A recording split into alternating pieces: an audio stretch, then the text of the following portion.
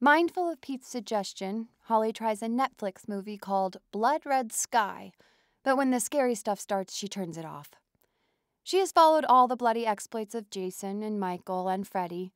She can tell you the names of every movie in which Christopher Lee played the sanguinary count.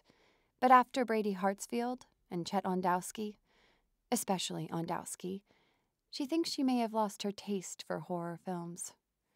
She goes to the window and stands there looking out at the lightening day, ashtray in one hand, cigarette in the other.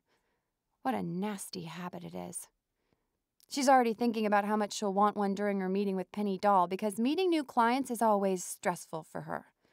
She's a good detective, has decided it's what she was born to do, her calling, but she leaves the initial meet and greets to Pete whenever possible. No way she can do that tomorrow.